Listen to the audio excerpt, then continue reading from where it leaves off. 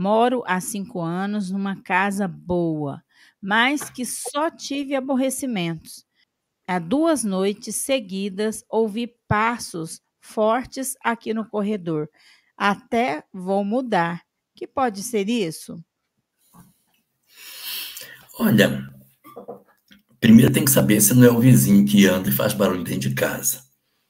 Quando a gente tem algum tipo de fenômeno assim que nos salta aos olhos, a primeira ação, o primeiro movimento é esgotar todas as possibilidades de que a causa seja material. Sabe por quê?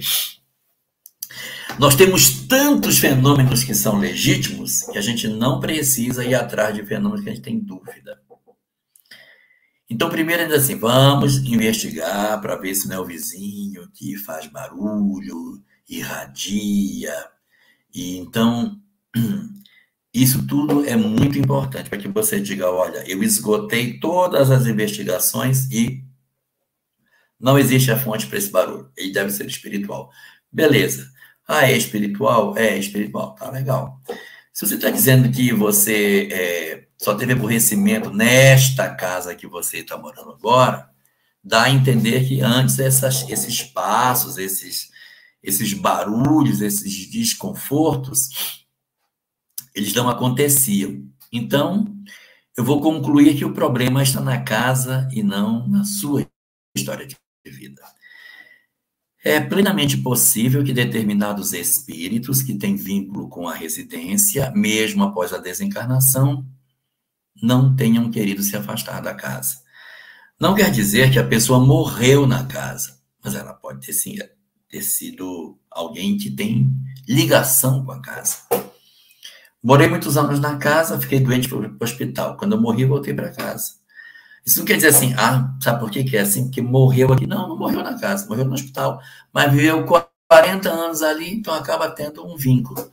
E de outras vezes, ele não é um espírito morador. Ele se mudou para casa, ele se sentia vontade de morar ali. Então, existem alguns espíritos que, vendo casas vazias, eles ocupam. Isso existe. O pessoal fala muito de castelos, que os espíritos arrastam correntes. Não são correntes. Essas correntes são as prisões espirituais deles, que estão presos no castelo. As correntes que eles arrastam, não... Alguém anda numa corrente. Não é uma corrente. É a incapacidade de sair do castelo onde ele acha que ele é rei.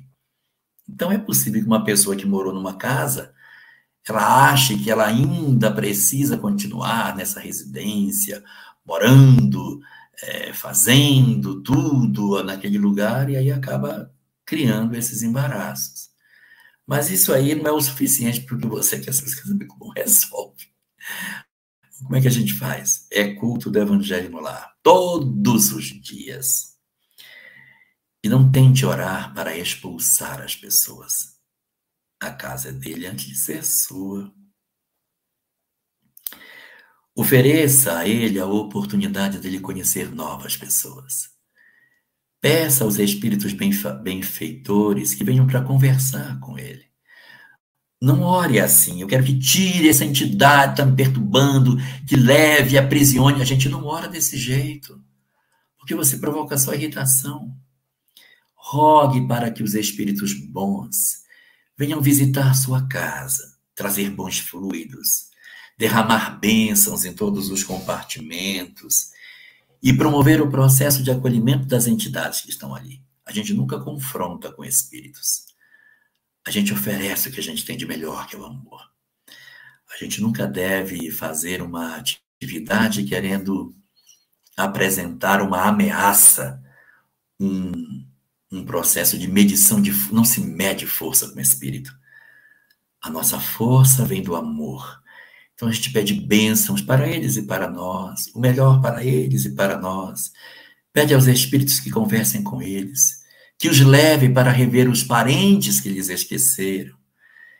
E aí eu sugiro a você criar um momento de oração diário na sua casa. Cria. Ah, como faz bem um momento, uma página pequena, uma leitura de uma mensagem. Não precisa ler o Evangelho segundo o Espiritismo. Lê uma página alemã, aqueles livros que você bem sabe qual é. Lê uma página. Depois você faz uma reflexão sobre o conteúdo e faz uma prece e envolve todas as entidades que possam estar ali morando. A expectativa é que isso facilite o trabalho de atendimento dos espíritos e eles consigam fazer o acolhimento daqueles que ali estão.